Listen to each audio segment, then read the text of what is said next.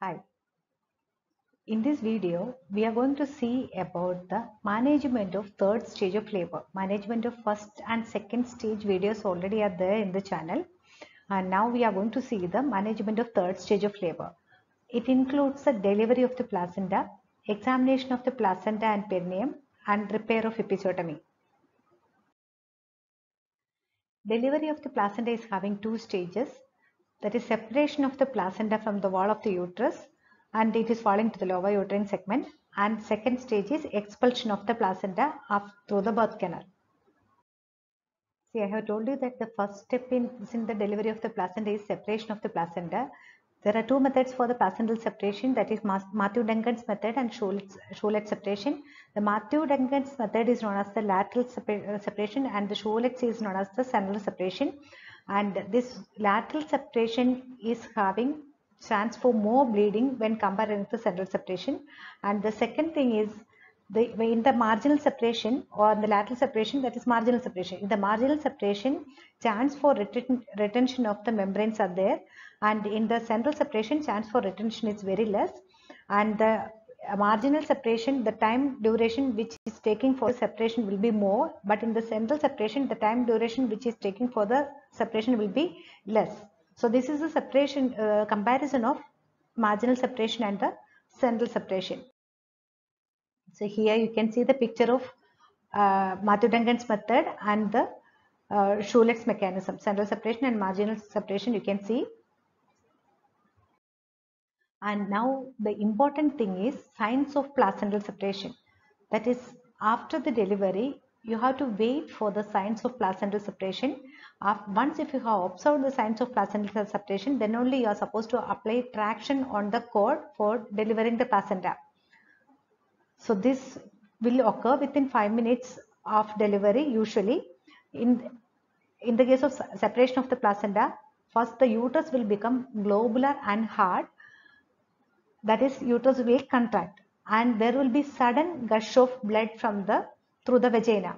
So that is the second thing. And third thing, the uterine size or the fundal size will increase. Why means after the separation, the placenta which will be located usually in the upper segment of the uterus, after separation it will fall into the lower segment of the uterus, and when it is occupying space in the lower segment of the uterus, height of the uterine fundus will increase slightly, and over the suprapubic region you can see a slight bulge also, bulging over the suprapubic bulge also will be there. It is because of the bulk of the placenta which is occupying the lower segment of the uterus. And externally you can see the lengthening of the cord. If you are observing the cord, you will feel as like length of the cord is increasing. So these are the main signs of placental separation. In the case of placental separation, we can wait for the normal separation and expulsion of the placenta. That is physiological management. You are not interfering with that. But in active management, we will just take measures for the separation and expulsion of the placenta. Additional support we will be giving for that. So in that, first one is uterotonic drugs. That is the drugs which are producing uterine contractions. So in the case of normal physiological management, you are not giving the uterotonic drugs, or you may give it after the delivery of the placenta. But in the active management of placental delivery, you will give it for the mother after the delivery of the shoulder. After shoulder delivery, you will give the drugs which are producing uterine contraction, and these drugs will help for the contraction of the uterus, and by that way it helps for the separation and expulsion of the placenta. And next, in the uterus actually in both cases, that is in active management and in physiological management, we will just see the size and tone of the uterus. And next one is contraction. In the case of physiological management, we are not applying the contraction, but in the case of active management, we are applying controlled contraction when the uterus is contracted. Controlled contraction means by using one hand, you will be applying traction over the cord in order to pull the cord out of the uterus, and by using the other hand, this other hand you will be keeping over the abdomen, and you will apply counter pressure over the uterus. So that is controlled contraction. And next one is cord clamping. In the case of normal physiological management, you can wait for the normal 60 seconds and you can make sure that the baby is getting maximum blood. All those things you can do, but here you will go for the earlier cord clamping. Next is the active management of third stage of labor. Actually, this active management helps for the prevention of postpartum hemorrhage. So for that we are giving oxytocin, we are giving even other uterotonic drugs, and we are applying controlled contraction, and we will massage the uterus to stimulate the uterine contraction. So first one is controlled contraction. Already we have seen it. Only do it after giving ergometrin or oxytocin. So after giving the drugs which are stimulating uterine contraction only you are supposed to do it, and you have to pull gently over the umbilical cord at the same time by using one hand. See, this hand is pulling the umbilical cord. At the same time, counter pressure is applied over the uterus towards her umbilicus. So, and first pull, the direction of pull also should be, first it should be downward, downward, then backward, and you can bring it anteriorly. This is the way of applying controlled contraction. And once the signs of placental separation have occurred, the obstetrician assists for the delivery of the placenta by controlled contraction. See, first you have to wait and see for the signs of placental separation. Already we have seen the signs of placental separation. Once if it has seen, you can go for the controlled contraction. And if the patient is conscious and awake, you can encourage her to do the bearing down when you are applying the controlled contraction. That also will help for the expulsion of the placenta. So this is the way of applying controlled contraction. One hand is placed over the abdomen and you are pushing that hand towards the umbilicus, and by using the other hand you are applying traction. And the components of active management of third stage of labor includes giving uterotonic drugs. So the drugs which we can give include oxytocin, ergometrin, or misoprostol, or other prostaglandin drugs we can give. And the dose is, if you are giving oxytocin, usually we are giving 10 international units, and if you are giving ergometrin, we are giving 0.2 milligram, and if you are giving misoprostol, we are giving 600 micrograms. And stage of labor, usually we are giving it immediately after the fetal delivery. Sometimes we will give it ergometrin or methergine we may give after the shoulder delivery. And the timing of uterotonic is within 1 minute of fetal delivery.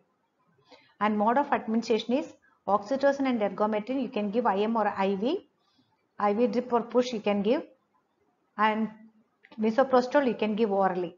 And controlled contraction also you can apply, and fundal massage, that is massaging the uterus, also you can done for stimulating the uterine contraction. And you have to palpate the uterus every 15 minutes continuously for 2 hours. So for 2 hours, every 15 minutes, you have to palpate the uterus after the placental delivery. Next is examination of the placenta. After the delivery of the placenta, you should examine the placenta and membranes. So first you should see the weight of the placenta, and you should see the umbilical cord, whether 2 arteries and 1 vein is there or not, that you should see in the umbilical cord. Then you have to observe the placenta for the completeness of the placenta. You should make sure that all the 20 lobes are there, and after, if 20 lobes are there, means you should go for the examination of the membranes. For that you can hold the placenta over the umbilical cord, that is you will be holding it upside down, so the membranes will be hanging downward. So when the membranes are hanging downward, insert one hand through the hole. A hole will be there in the membrane where the baby has escaped. So insert your one hand through that hole and make sure that there is no other holes in the membrane, so it is complete. So if any other holes or tear is there, means some bits of placenta or membrane is remaining inside.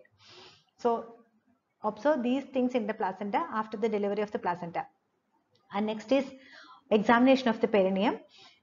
After the delivery, after the expulsion of the placenta, you should see the perineal area, vulva and vaginal canal, and even cervix. For the you have to examine for the presence of lacerations or tear. If the perineum has been torn, or if episiotomy is there, means you have to go for the repair of the wound immediately. Next is repair of the episiotomy. The suture is done as early as possible in order to prevent the infection and the bleeding. And when you are suturing, you have to start from the apex, that is from the inner area, and you are doing in 3-layer technique. That is, first you will be stitching the vaginal mucosa, then perineal muscles, then the perineal skin. And for that, usually we are using synthetic absorbable suturing materials. You can use the Vicryl Rapid. So usually it will get fall off within 7 to 10 days after the stitching. And if you are using these type of stitch or non-absorbable thing, you can reduce the postpartum pain, and you can use the dyspareunia also. Otherwise, you have to, if you are using non-absorbable material, you should go for the removal of the stitch within 12 days. So this is the way of stitching. First, you should identify the apex. Here we should start somewhere over here, and you should start the suturing from the beginning. So 1 centimeter above the apex. That is actually, you should start 1 centimeter. This is the apex of the wound. You are starting from here. That is 1 centimeter above the apex of the wound. You are starting, and you have to put continuous sutures and end at the level of the vaginal opening. Then you should go for the muscle layer. That is the vaginal mucosa. Then you should stitch the muscle layer, and finally you should put the stitches for the skin also. In 3 layers you have to put these stitches. Next is management of 4th stage of labor. So this is a period for the observation and for the checking. So after the delivery for 2 hours, it's a critical period. So you have to observe the mother and baby closely. You have to watch mainly for the signs of bleeding, because there is a chance for postpartum hemorrhage, and you should see whether bleeding is there or not. And you should check the blood pressure of the mother, you should check the pulse rate of the mother, and you should see the uterus. You should palpate and feel the uterus. If the uterus is well contracted, chance for postpartum hemorrhage is less. So in the uterus, you should see for the firmness, and you should make sure that it is not relaxed. And if any clot is there inside the uterus, that you should remove, because the clots may interfere with the uterine contraction. And you should see the vagina for the presence of bleeding, and always you should empty the bladder, otherwise the full bladder will interfere with the uterine contraction. And the baby, you should see that the baby is breathing well, and the color of the baby is also not bluish. The baby should be pink in color. So notice all these things.